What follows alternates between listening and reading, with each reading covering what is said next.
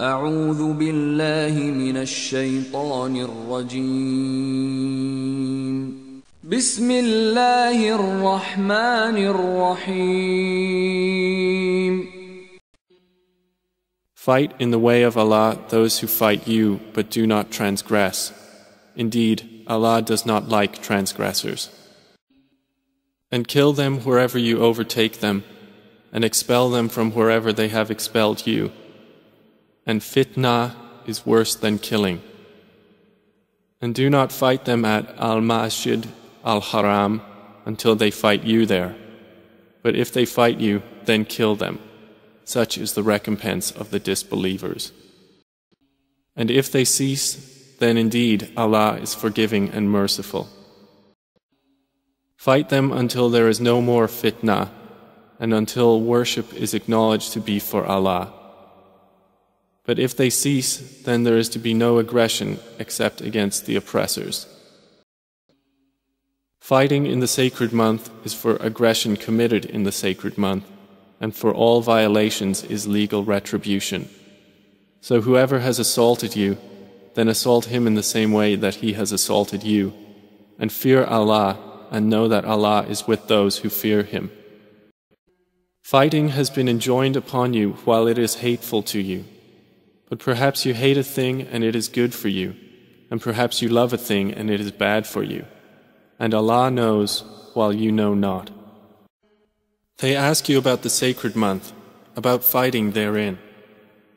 Say, fighting therein is great sin, but averting people from the way of Allah and disbelief in Him, and preventing access to Al-Masjid Al-Haram, and the expulsion of its people therefrom are greater evil in the sight of Allah. And fitna is greater than killing. And they will continue to fight you until they turn you back from your religion if they are able. And whoever of you reverts from his religion to disbelief, and dies while he is a disbeliever, for those their deeds have become worthless in this world and the hereafter, and those are the companions of the fire. They will abide therein eternally.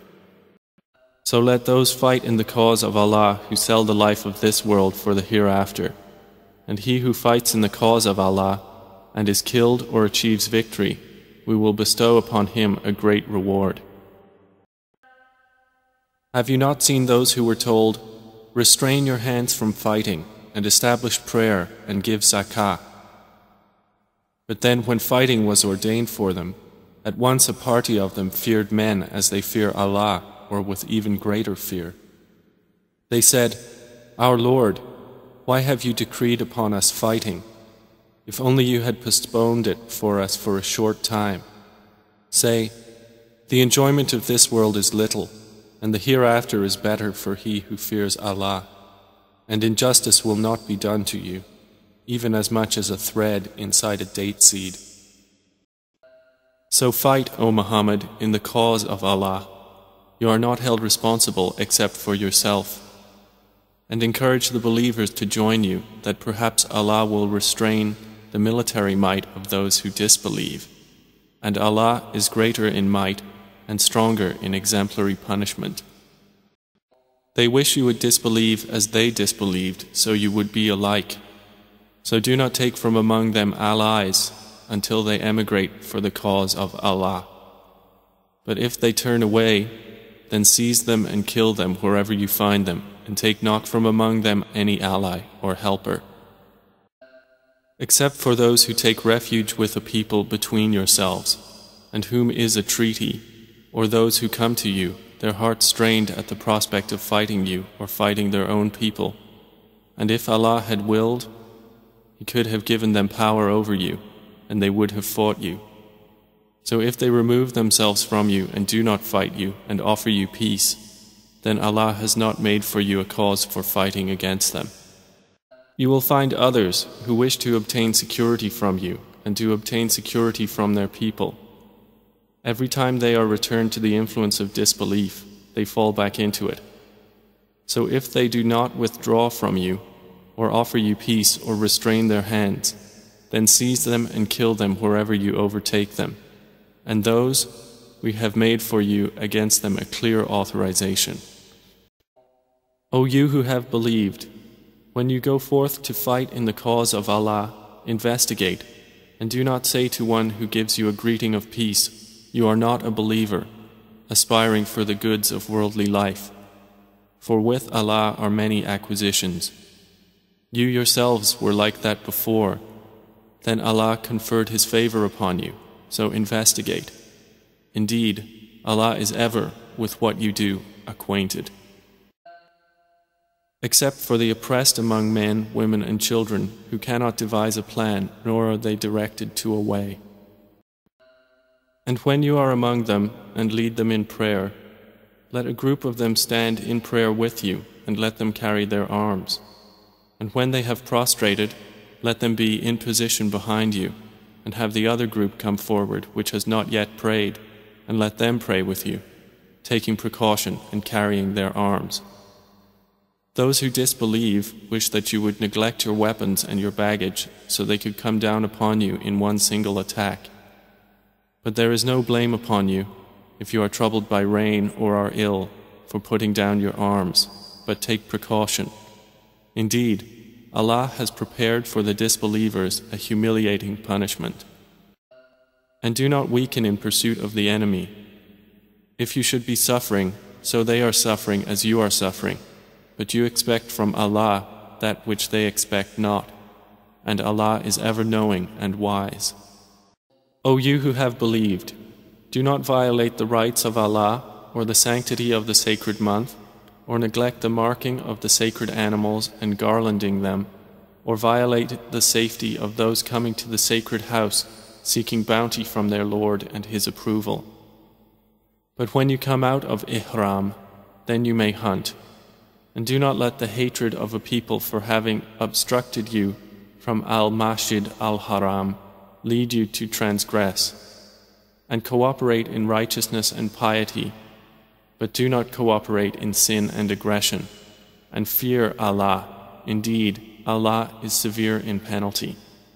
Indeed, the penalty for those who wage war against Allah and His Messenger and strive upon earth to cause corruption is none but that they be killed or crucified, or that their hands and feet be cut off from opposite sides, or that they be exiled from the land.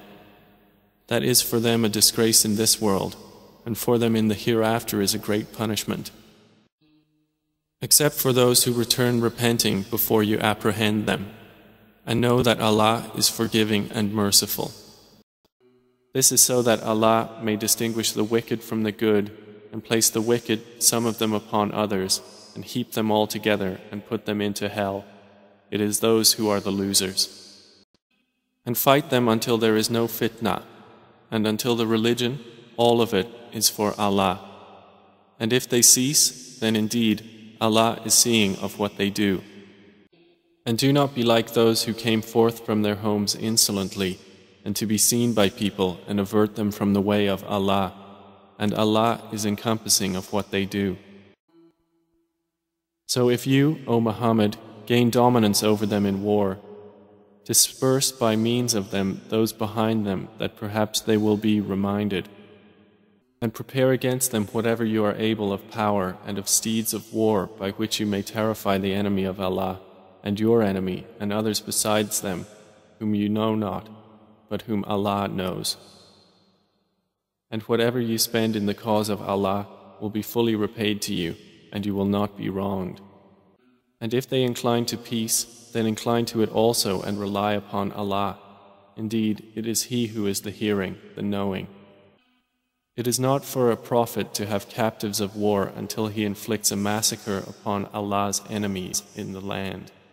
Some Muslims desire the commodities of this world, but Allah desires for you the hereafter.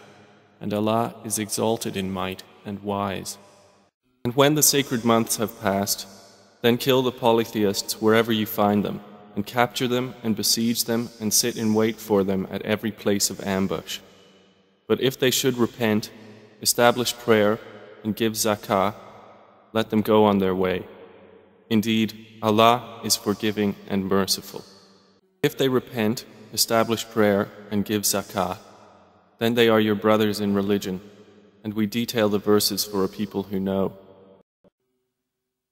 And if they break their oaths after their treaty and defame your religion, then fight the leaders of disbelief.